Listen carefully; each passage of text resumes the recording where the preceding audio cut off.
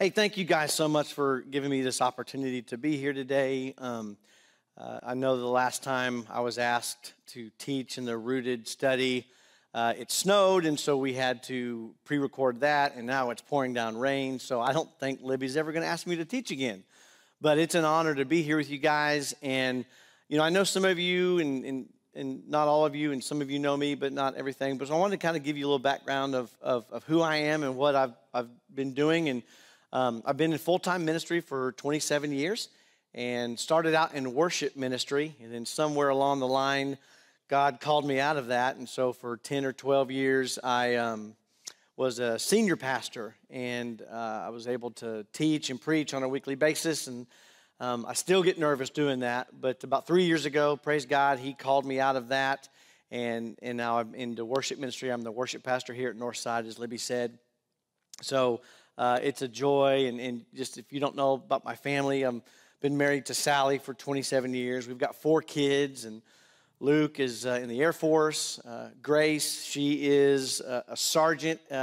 She's in a corrections facility, and that still blows my mind because to think that my little daughter who once wanted dresses and dolls for Christmas now asks for combat boots and tactical gear, and it's just crazy to think that. But then Mariah, she's 14, and then about 5 years ago, my wife and I, our family adopted a little girl from China. Her name's Lottie, and so that's kind of my family in a nutshell.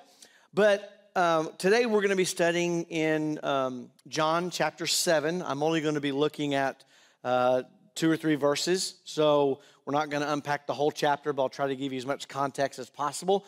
So I'm going to do something that is a little different. We haven't done maybe before, but if you have your Bible or a copy of the Scriptures on a phone or tablet, turn with me to the Gospel of John, chapter 7, starting in verse 37, and I would ask that you would stand with me in honor of reading God's Word. So let's dive into the Word, and this is what it says. On the last day of the feast, the great day, Jesus stood up and cried out, "If anyone thirsts, let him come to me and drink. Whoever believes in me, as the Scripture has said, out of his heart will flow rivers of living water." Now this he said about the Spirit, whom those who had believed in him were to receive, for as yet the Spirit had not been given because Jesus was not yet glorified. Let's pray. God, I just come to you today, and Lord, we thank you for the rain. We thank you for how you are quenching our land's thirst. And today, God, as we look to this Scripture, we pray that you would quench our thirst today in your Son, Jesus. God, I have nothing to give today other than just pointing people to you, and that's my heart's desire. So, Father, speak today, speak to our hearts, speak to people today who are in this room and watching online. I pray all these things in Jesus' name. Amen. You can be seated. So, in the text, it's a water metaphor. It's a metaphor of water in the text. And it's not the first time Jesus has used this metaphor. If you remember back a few weeks ago, you were studying in John chapter 4. Jesus encounters the Samaritan woman. And if you know anything from that story, the Samaritan woman, her soul was dry. Her heart was hardened. She thirsted. She had a real thirst and a real need for real love in her life. And Jesus tells us in John chapter 4 that she was married 5 times. He brings that confession to her. And when Jesus met her, she was in relationship number 6. Not married, still seeking, still searching for love. She couldn't find anything in this world. She couldn't find anything in someone else to quench her thirst. And she had a real thirst, and Jesus knew it. And Jesus said to her in John chapter 4, go back to John chapter 4, verse 10, and he said, "If you knew the gift of God and who it is that is saying to you, 'Give me a drink,' you would have asked him, and he would have given you living water." Jesus said this to her because he knew the woman ached for something. She thirsted for more. And now in John chapter 6, that was probably last week what you guys were studying, the crowd is getting ready to leave, and Jesus hints at this metaphor again and says, "Whoever believes in me will never thirst. So if you take those words, to believe, it means to never thirst again. So if you believe in Christ, you'll never thirst again. So here we have in chapter 7, this word thirst again. Why? Why is this word here again in chapter 7? Again, it's a metaphor, but now let's look at the context of all that's going on in John chapter 7, okay? The context is this. This is the great day of celebration. It's almost over, so we're at the end of it, but it's the great day of celebration. It's the last day of the great day of the feast. They've been celebrating God's provision, the Feast of Tabernacles, where God provided for them in the wilderness. And so they were celebrating what happened years and years ago. And on this last day, we see the whole crowd is there for the great day of the feast. And this is what would happen. The religious leaders would gather together. They would march in procession. The crowd would gather with them, and they would follow, and then the religious leaders would pour out water in remembrance of all that God had done. So that's the backdrop of what we see in this text. And Jesus sees all this that's going on, and the scripture says he cries out. Now, he's not crying. He's not in tears. He's pleading with them. Okay, this is a side of Jesus that we don't often like to think of. We like to think of cuddly Jesus or, sweet baby Jesus. But this is Jesus pleading with the people, crying out to them, yelling at the top of his lungs, saying, "Don't go over there. That's not going to quench your thirst." He's saying, "Come to me. Come to me and drink. If you're thirsty, this is where you need to be, right here." Again, there's so much emphasis on this word thirst. And as I was looking at this text, I was like, why? Why is he putting so much emphasis on this word thirst? Then I was in my office last week, and as I was studying this passage, God reminded me, over the last 27 years of ministry, I've seen why Jesus put so much emphasis on the word thirst in this text. In that 12-year period of me being a senior pastor, many times I would be called upon to go to a hospital visit and meet people. And I don't like hospitals. My dad was in the hospital a lot as a kid, and so hospitals just weird me out. Tubes and needles and bleh, not me. Don't like it.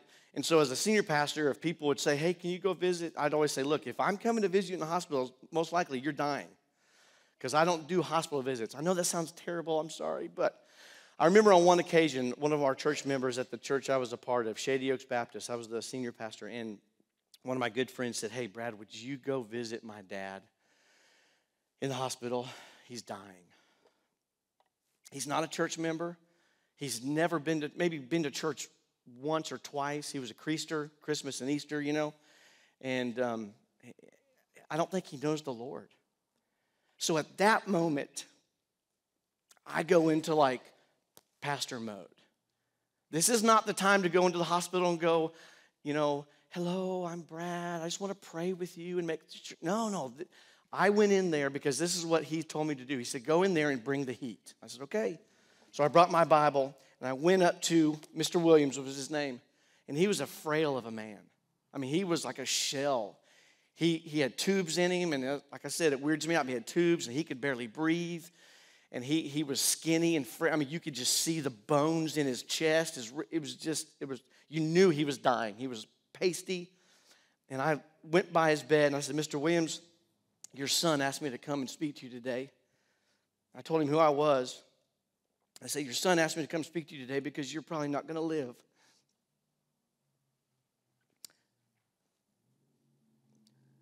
I said, "I brought my Bible, and I want to read you some scripture. The Bible says right here that the wages of sin is death. And Mr. Williams, I want you to know that that's what your life has earned you. Death. It's not just a physical dying, because apart from God, when you breathe your last breath here on earth, you've got some spiritual dying to do, Mr. Williams. And if you don't make that right, you're going to hell." I look back at the son, and he goes,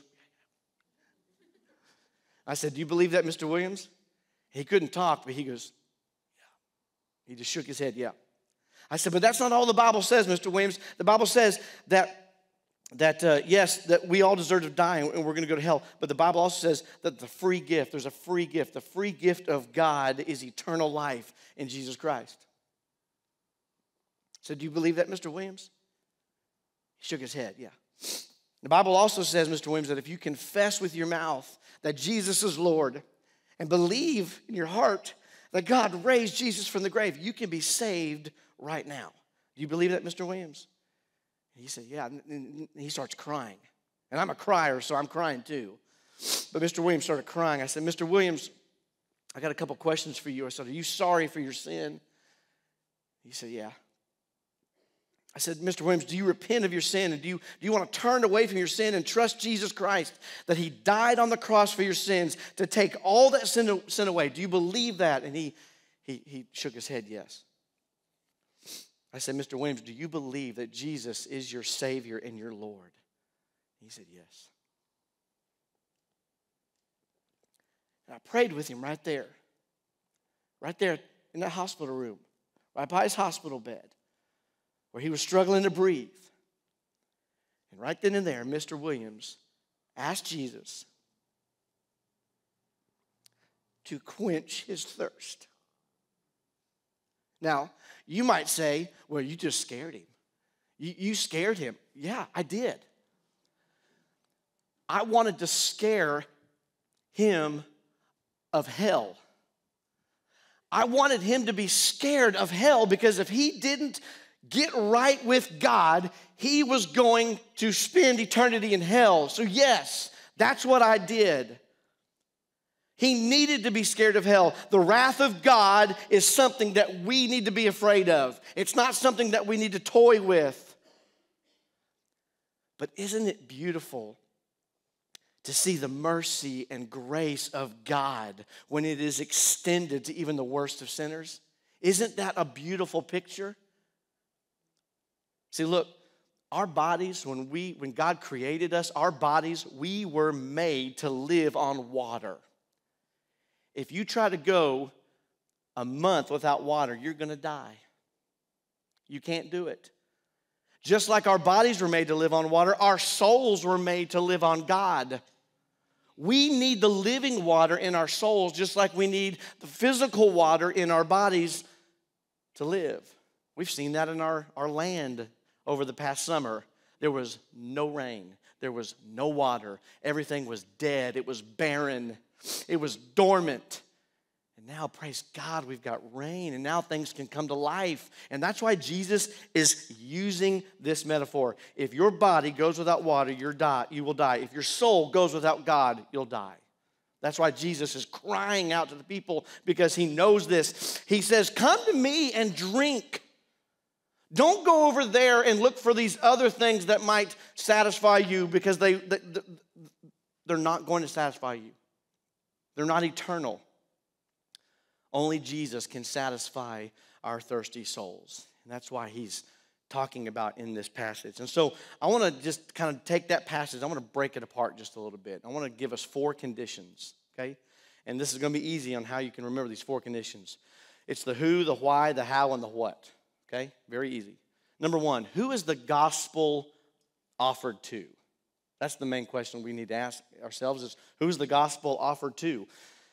Well, it tells us who it is offered to in verse 37, 38. On the last day of the feast, the great day, Jesus stood up and he cried out, if anyone thirsts, let him come to me and drink. Whoever believes in me, as the scripture has said, out of his heart will flow rivers of living water. So he says right there, who's the gospel offered to? Anyone who thirsts. Who's the gospel offered to? Whoever believes in me. Remember, now, let's try to put ourselves in John chapter 7. Who is standing with Jesus right now? Think about that. Judas, he's the devil himself, you know Judas' story. Peter's there. What does Peter do? Peter denies him 3 times, or Peter's going to deny him 3 times. All the scribes and Pharisees that hate Jesus, they're there. All of Jesus' enemies, they're probably there. The ones that left Jesus in chapter 6, John chapter 6, they're probably there too. So we're talking about thousands and thousands of people are there, and Jesus offers himself to everyone. Not just one, but to all. And Jesus is offering himself to us today as well, those who are hearing the truth of the gospel. And here's the truth of the gospel: God created you, and God loves you. And your sin has separated you from God. And if the Spirit is moving in you and you realize your thirst, that's what the scripture says. Anyone who thirsts and whoever believes in Christ, that's who the gospel's for, and that's who can be saved. Right there. So the who of the gospel is you, it's me, it's us, it's everyone that he created. So number 2, write this down. Why is the gospel offered? Why? Well, there it is. It's in verse 37. If anyone thirsts, let him come to me and drink. If anyone thirsts, let him come to me and drink. If anyone thirsts. That is the human condition right there. It's universal. It's worldwide. Everyone thirsts for something. We all ache and yearn for something. Sometimes we try to spend a lifetime trying to fill that void in our lives. If you have your Bibles, turn with me to Jeremiah. It's in the Old Testament. It's right after Isaiah and right before Lamentations. Jeremiah chapter 2. God spoke of this very thing in Jeremiah chapter 2, verse 13, where he said, "For my people have committed 2 evils. They have forsaken me, the fountain of living waters, and hewed out cisterns for themselves, broken cisterns that can hold no water." People thirst, and we seek to quench it with broken wells of foul water. One of the things we all long for, it's love. We all long for love. We all want to be loved. And instead of finding our soul satisfaction in Christ, we see this. Maybe you've seen it in your family, your friends. You definitely see it on TV. You see it on the media. You see it in our schools. You sometimes see it in our churches. But people drink from the broken cisterns of wrong relationships and broken sexuality. It's rampant in our world.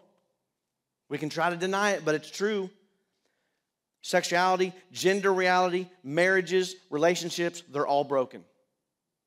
Yeah, it's because we live in a broken, sin-filled world. I get that. But we continue to see pornography rise and escalate. Sex before marriage. Look, I can't tell you how many students and young adults I've talked to that they've come to me and say, well, I sat under a biblical teacher saying that sex before marriage, it's not bad. That's what's going into the minds of and I'm making myself old, but that's what's going in the minds of the young people today.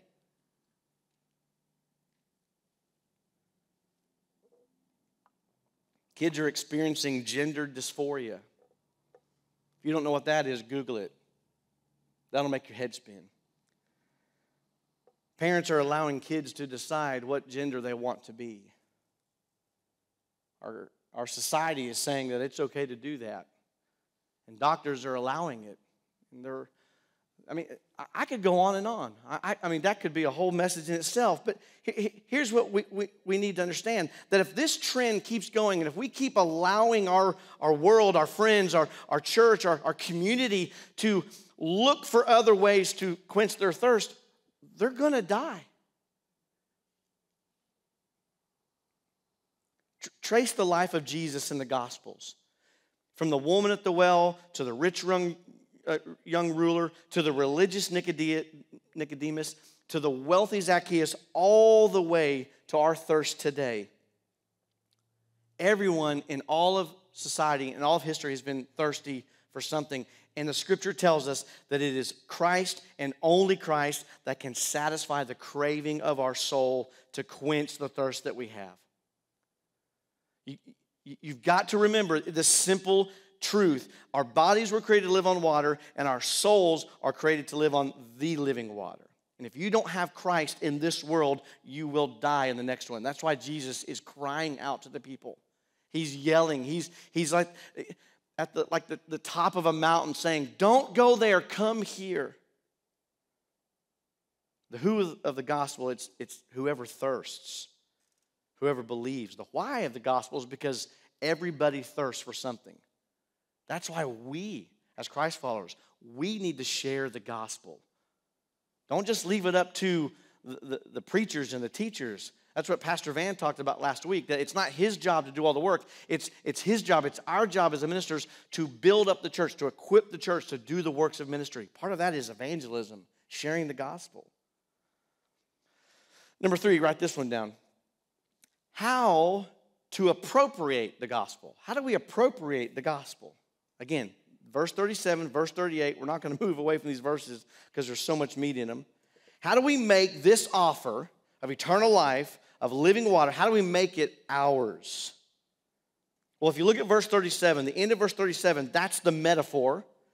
The beginning of verse 38, that's the explanation.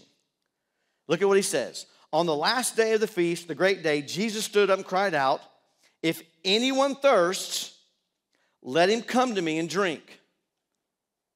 Whoever believes in me, as the scripture has said, out of his heart will flow rivers of living water.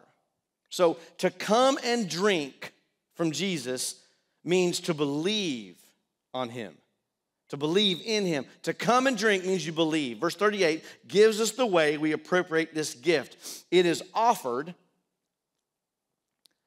but it is appropriated through your faith in Jesus Christ. Do you believe? That's how you make it ours.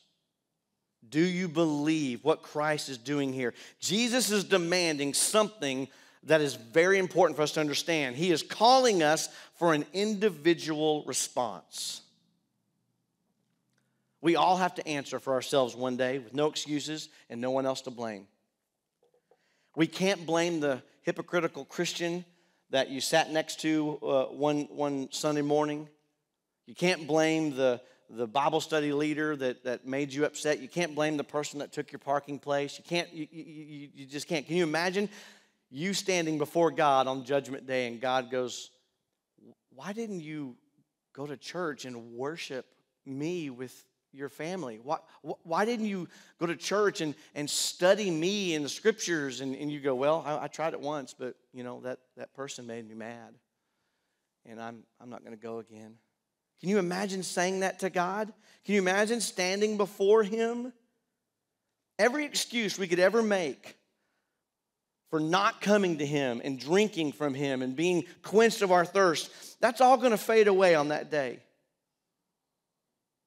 So the question is, I want you to answer, what are you doing daily, personally, about the longing in your heart? Where do you go to seek satisfaction for your soul?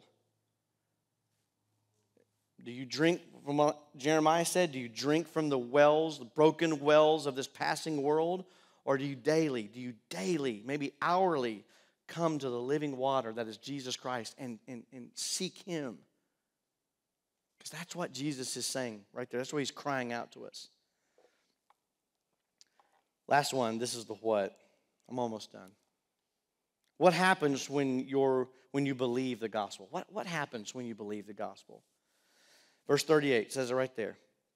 Whoever believes in me, as the scripture said, out of his heart will flow rivers of living water. From the inside of that person, something happens. When Christ possesses a person, takes hold of their heart, there's something that can't be kept, and it gushes out. Someone this morning, I think it was you in the red hat, someone told me that coming in today, the gutters were overflowing because there's so much water, and there's probably tons of leaves and debris in there, and so the waters weren't flowing out of the gutter. They were just kind of gushing over the edge of the roof, and it's a great picture that something got a hold of that gutter. Something kept it. And so the water's just spilling over. It's just spilling over. And when Christ grabs a hold of your heart, when Christ grabs a hold of your life, and you're experiencing His living water, and you're feasting on it, it's quenching you. It's not making your soul dry, but it's making your soul alive. When that happens, out of your heart will flow rivers of living water. That's what happens when you believe.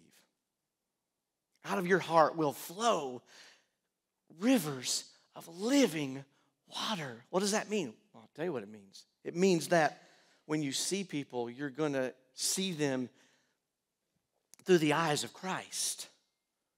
When you talk to people, you're going to overflow grace and mercy and love and forgiveness, and you're not going to hold grudges. Even people that are completely different from you and have different beliefs from you, you're still going to be a river of overflowing life-giving water that comes from Christ. That's what happens when you believe. When you believe in Christ and He gets a hold of your soul and He fills you with His living water, and you go through a trial in your life, or you go through a tragedy in your family, somehow you're going to go through it with joy and with love and dignity and grace. And people are going to look at you and go, how did you do that? And this is your opportunity to share the living water. To say, look, my life was dry, but I went to Jesus. And He quenched my thirst. That's how I can do what I do. It's not because of me. It's because of Christ. It's because of His living water flowing in me. And now I get to walk through whatever God lays before me. And I thirst on Jesus every day. And I drink from Him every day. And He fills me up every day. And I'm overflowing every day.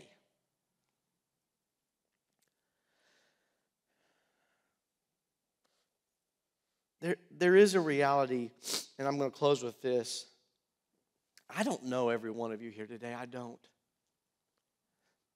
I know some of you, but I don't know all of you, and I don't know where you are. And so for me to just walk away from this part would be detrimental. I'm not implying anything, but I do want to ask you, are you thirsty this morning? And I'm not talking about I need more coffee. I'm not talking about I just ate something and I got to, what? I'm talking about, are you thirsty? Is there a spiritual thirst in your soul? Are you tired of drinking from the wells of nasty waters of this world that lead to death and destruction? Are you ready for your thirst to finally be quenched? Because if that's the case, then maybe you need to do what Isaiah said. He said, come, every one of you who is thirsty, come to the water. Come and find your satisfaction in Christ and Christ alone. He's the only one that can satisfy your thirst. He's the only one that can quench your heart's desire. Let me pray for us, and I'll let you guys go and you go into your study. With our heads bowed and eyes closed, I just want to first thank you for just giving me this opportunity, God, to dive just a little bit into your word as we continue to look at John chapter 7. I pray, God, that these verses don't leave us void, but they fill our hearts and lives with truth. And if you're here this morning with your heads bowed and your eyes closed, or if you're watching online, if you are thirsty and God has spoken to your heart, if you've been trying to fill that void with anything and everything but Jesus, would you finally humble yourself, repent of that, and come to Jesus? You don't have to do it publicly. It can be privately between you and Him. It's simply you just saying, Jesus, I am thirsty. Right there where you're praying, Jesus, I am thirsty. Jesus, I have a need in my life and it needs to be met, and I know that only you can meet that need. If you're thirsty, just say, Jesus, I believe. I believe that you can quench what is going on in my life. I believe that when I come to you, you are going to fill my life and it will overflow. And so, Jesus, I come to you and I want to drink from you. I want to drink from your word. I want to sit at your feet so that I thirst no more. So, God, I pray that you would continue to bless and inspire and just give life to this study in the Gospel of John to these women. I pray, God, that you would take your word and let it just overwhelm us into a sense of awe of who you are and what you've done and what you're going to do as we continue to thirst and to drink from you. And I pray all these things in Jesus' holy and precious name. Amen.